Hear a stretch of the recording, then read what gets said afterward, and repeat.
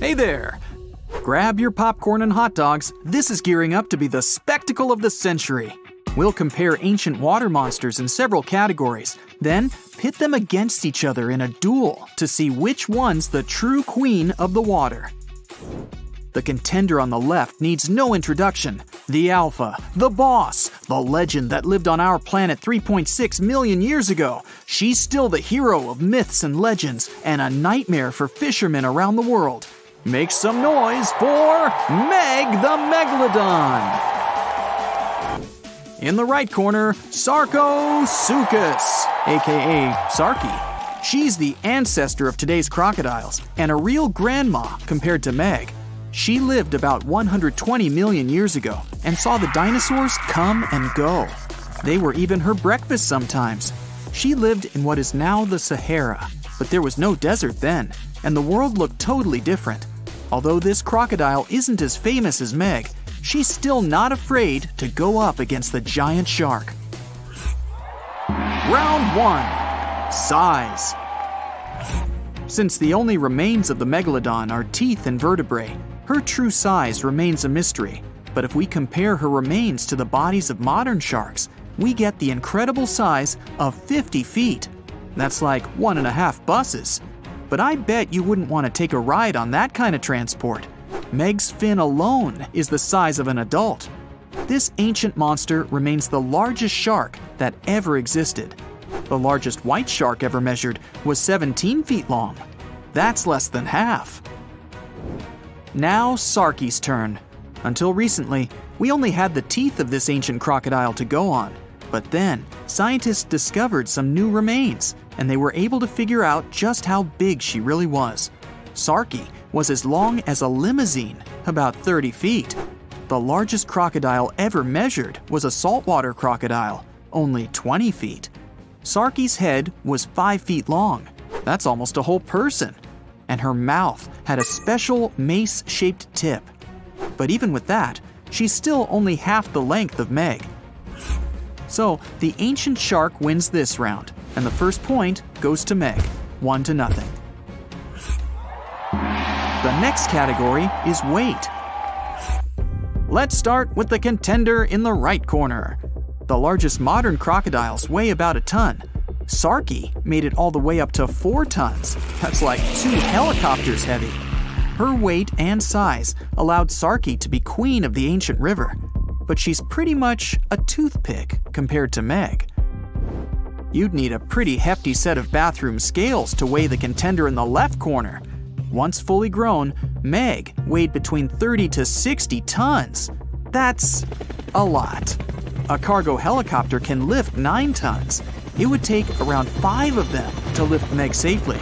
The heaviest shark nowadays, the white shark, only 3,500 pounds.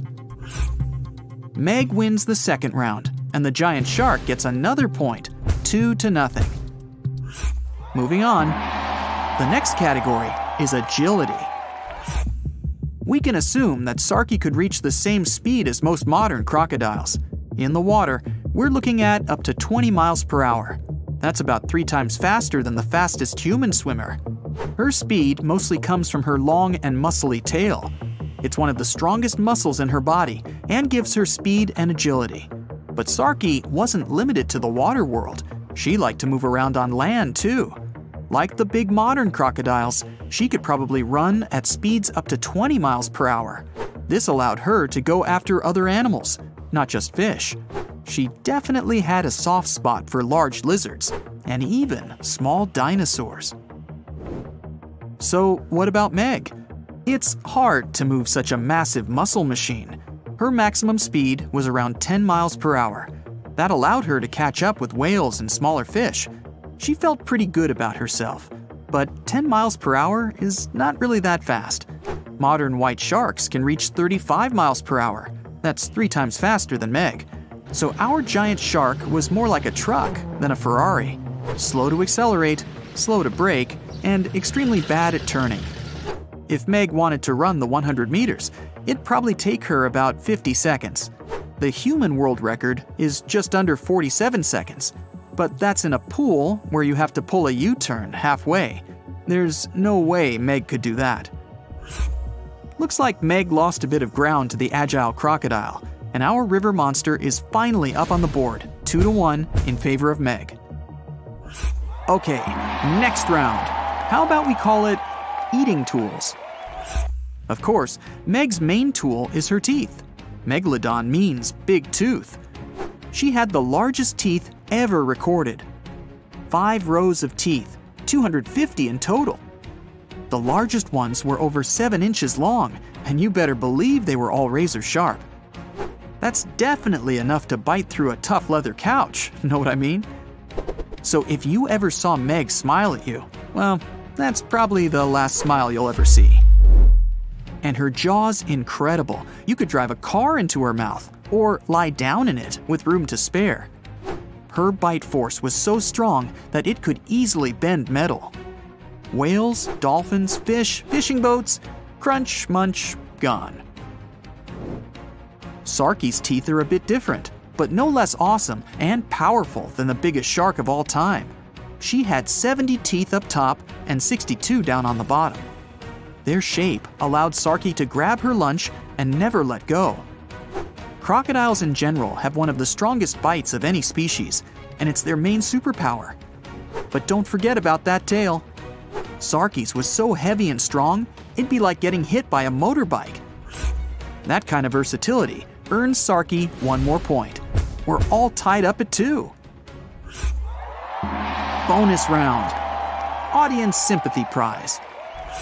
If Meg were around today, she'd definitely live in Hollywood, making movies, TV shows, commercials, and she always seems to play the villain. Well, she's also the hero of countless scary stories told by fishermen around the world.